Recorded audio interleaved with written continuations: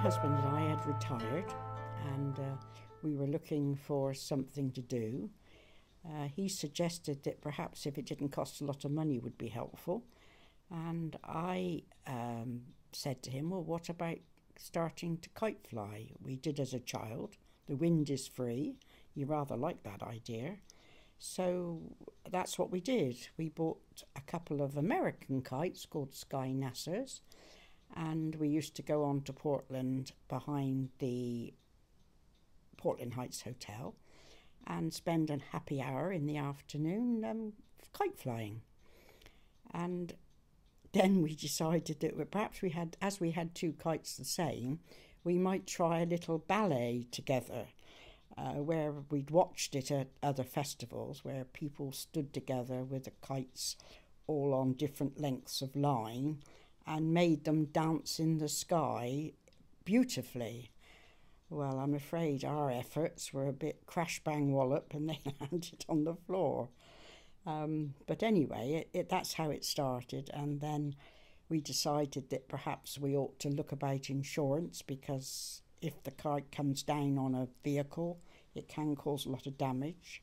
So I researched it and decided that probably Bristol was the nearest kite club that we could go to, and that's what we did. One September we went up for their festival, first week in September, and made ourselves known to the Bristol people, which they welcomed us with open arms, and we had a wonderful day up there. I remember in one instance I sat on the grass in the warm sunshine and watched an American group flying 4 kites in unison to the hymn of the Republic, and I remember tears streaming down my face because it was just so beautiful.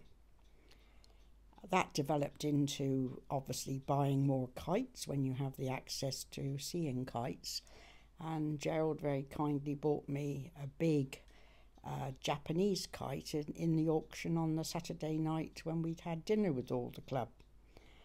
And the next day I decided that, well, I didn't know how to spar this kite and get it ready for flying, so I walked around the arena looking for somebody who had a similar type kite, and I found that the team from Holland had a very similar kite, so I went up and said, excuse me, could you give me some help with this kite? I want to get it flying today if possible. So then we walked around to the various stalls that sell graphite spars and lengths of line and handsets, etc. And after a couple of hours of struggling, we actually managed to get this kite all ready to fly, and then in the afternoon we managed to fly it. It was a big oblong kite with a pliqué Japanese creature on it, and it didn't fly terribly well because I didn't know anything about kite flying then, so obviously I was delighted that it actually got off the ground, and that sort of started the way that we had pleasure flying kites. On the seafront where we fly, you have the height of the hotel. So if it's easterly wind, that's good because it's coming off the sea, so you can see it. And if it's coming from east-southeast, that's good because it comes from the pavilion end. But if it's directly behind the houses, you just don't get kites up on the beach. But it's a good viewing area, so that's why they do it.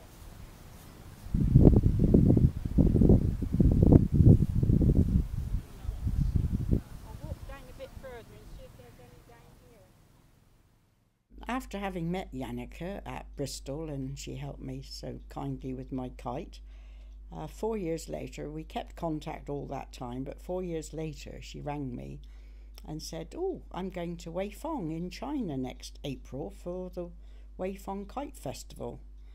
And without hesitation I said, oh, I'll come.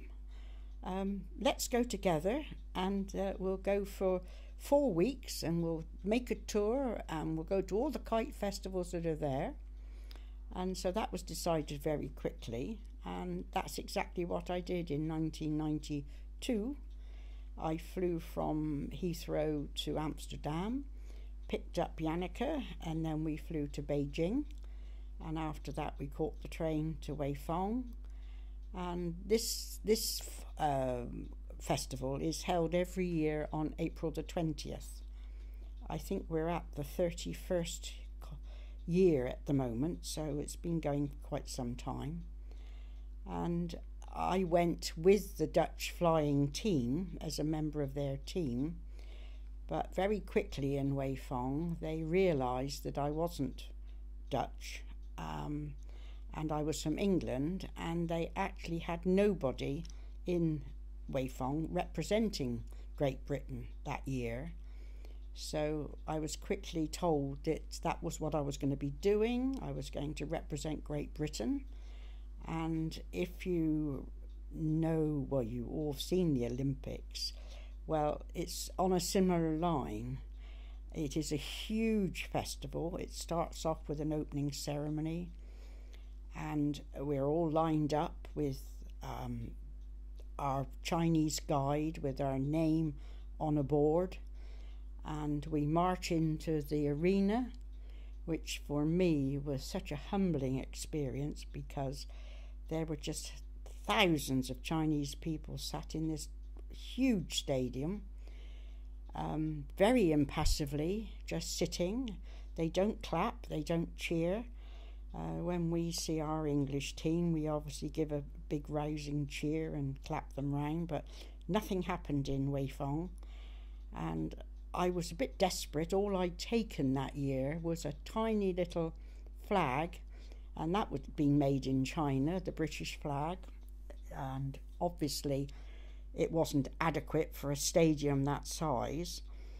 But I think in circumstances like that, you probably get something given you to cope with that situation. And for some reason, I decided that I was going to blow kisses at them, because I could reach the very floor of the stadium and I could reach the very high top of the stadium with a kiss. And it had such a reaction that every section as I went round, they all stood up and cheered and clapped. And I was so thrilled to think that I'd actually managed to find some way of getting some response from them.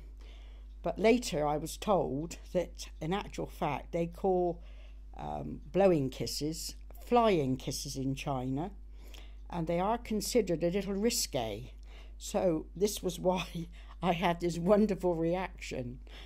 And of course it's had a knock-on experience, because whenever I go in China now, everybody throws me kisses, flying kisses I get.